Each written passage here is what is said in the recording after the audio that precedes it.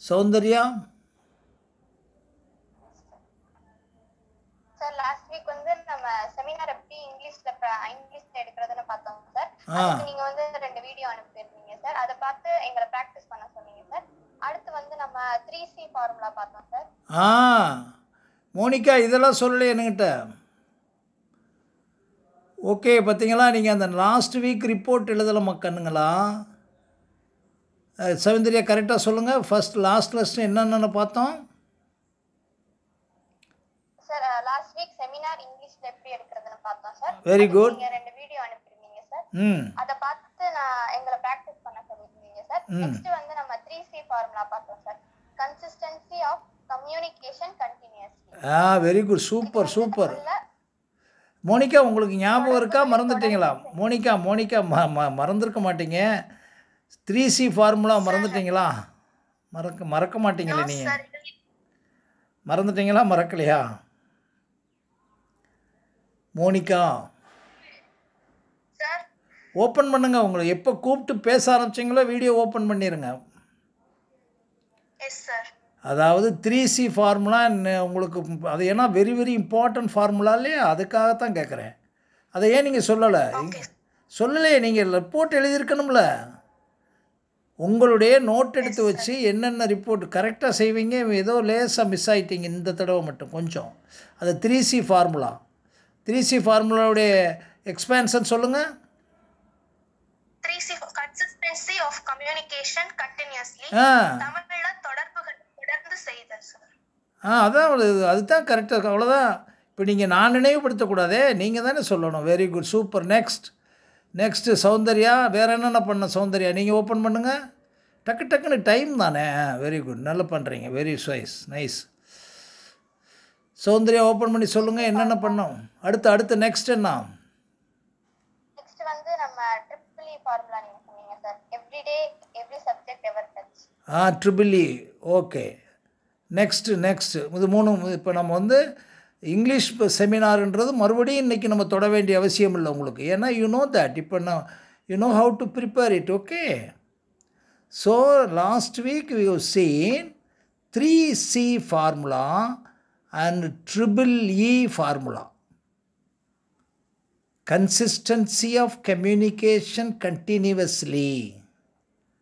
Then every day, every subject, ever touch. Okay. Next.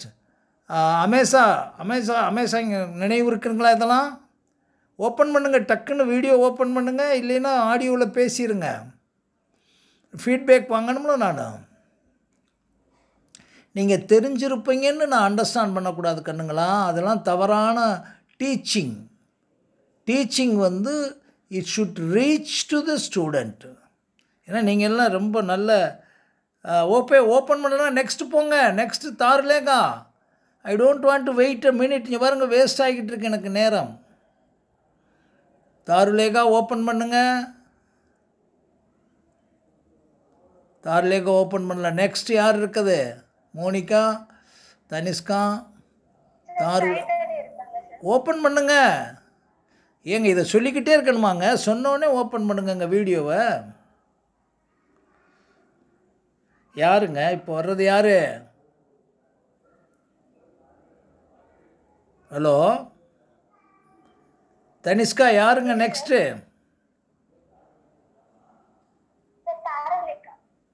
தாரலேக்கா பேச சொல்லுங்க. அவங்க நெட்டு கிடைக்கலைங்களா? நெட்டு கிடைக்குதுங்களா, கிடைக்கலைங்களா?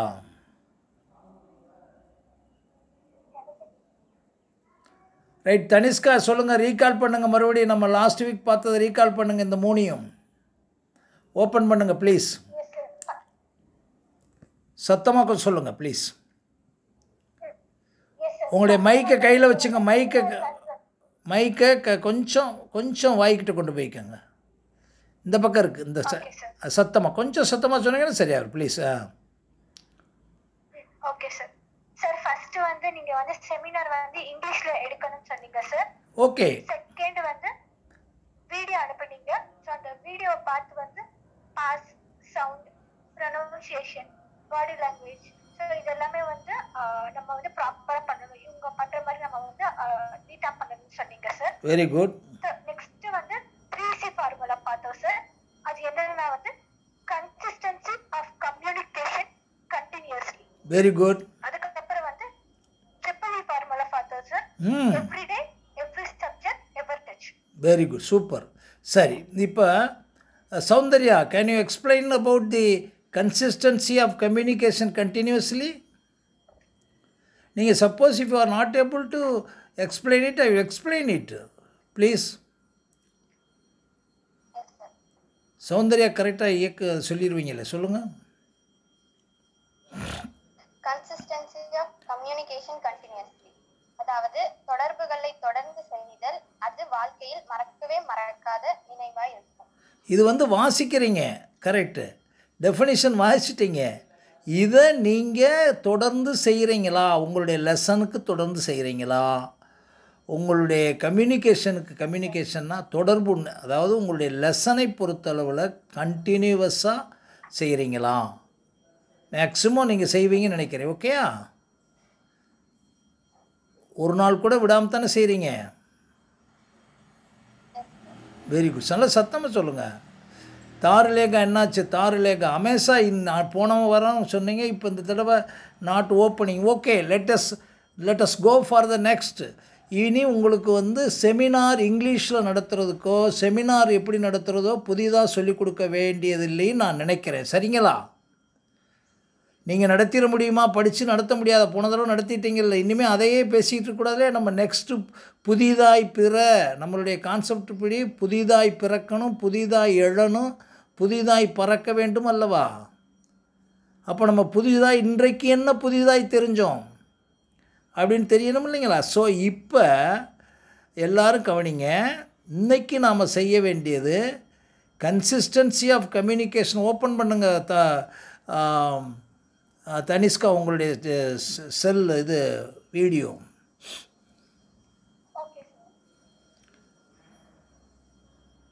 யாராச்சும் ஒருத்தவங்க ஓப்பன் பண்ணால் தான் எனக்கு வந்து அந்த இது கிடைக்குது, இல்லைன்னா லைன் கிடைக்கல. அதுக்கு தான் சொல்கிறேன்.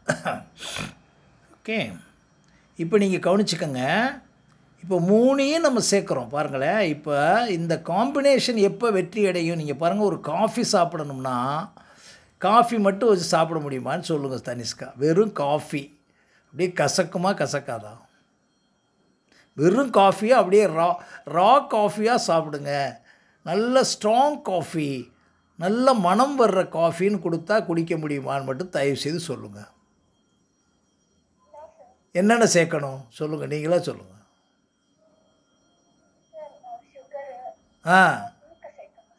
ரெண்டுமே இல்லாமல் காலையில் எழுந்தோடனே அம்மா very nice coffee, strong coffee, இந்தங்க நல்ல மனம் வருது அப்படின்னு சொன்னால் நம்ம குடிப்போமா? குடிக்க மாட்டோம். அதே மாதிரி வெறும் சோறு, நான் ரொம்ப எளிமையாக சொல்கிறேன், வெறும் சோறு மட்டும் கொடுத்து அப்படியே சாப்பிட்டுக்கிட்டுருங்க. முதல்ல கொஞ்சம் அப்படியே சாம்பாரை ஊற்றுறது, அம்மா சாம்பார் மட்டும்தான் நம்ம இருக்குது, மறுபடியும் சாம்பாரை ஊற்றுறது, மறுபடியும் சாம்பாரை ஊற்றுறது, சாப்பிட்றது வரைக்கும் சாம்பாரே சாப்பிட முடியுவாங்க. அதுக்கு என்னென்ன வைக்கிறோம் பாருங்கள். காய் வைக்கிறோம், கீரை வைக்கிறோம், முடிந்தால் ஏதாச்சும் வடை வச்சுக்கிறாங்க, அதுக்கடுத்து ஊறுகாய் வச்சுக்கிறோம். எனிதிங் சைடு டிஷ் இல்லாமல் சாப்பிட முடியுமான்னு சொல்லுங்களேன். நீங்களா சொல்லுங்கள். சாப்பிட முடியாது. இதே மாதிரி நீங்கள் வெற்றி பெறணும்னா CCC formula, EEE formula and time management formula, இந்த 3ம் காம்பினேஷன் ஆனால் தான் ஜெயிக்க முடியும். காலையில் அந்த பிள்ளைங்களுக்கு நார்மலாக சொல்லி கொடுத்தோம். CCC ஃபார்முலா ப்ளஸ், இல்லை முதல்ல போட்டோம் time management plus CCC plus, எழுதிக்கங்க கண்ணுங்களா, time management plus CCC formula, EEE formula, அதுக்கடுத்து RRR ஃபார்முலா லாஸ்ட்டு.